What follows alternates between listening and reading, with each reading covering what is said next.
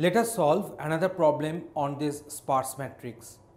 So now in this particular case, we shall not consider any regular pattern of existence of non-zero data onto a sparse matrix. So here is the problem. So here we are having 5 cross 6 matrix. So here row max and column max is equal to 6. So the dimension number of non-zero data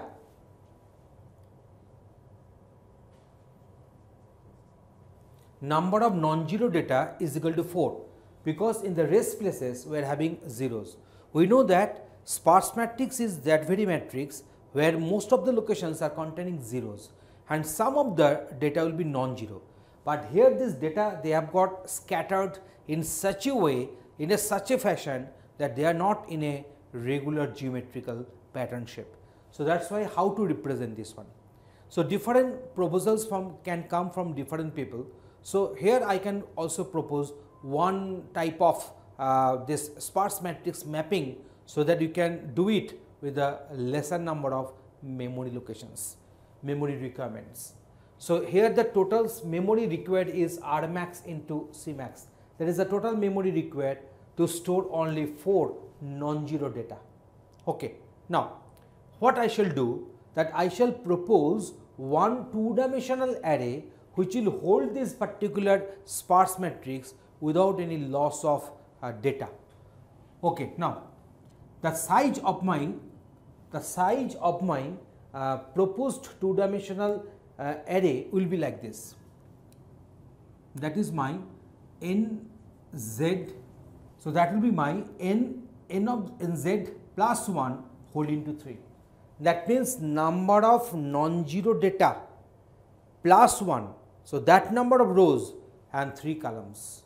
So this number of rows and 3 columns, and that will be the size of my proposed 2-dimensional array, with the help of which this sparse matrix will be represented without missing any originality of data or information. Okay. So here is my proposal. So here lies my proposal, where in the first row we are telling that this particular matrix is having 5 rows and 6 columns and 4 number of non-zero data.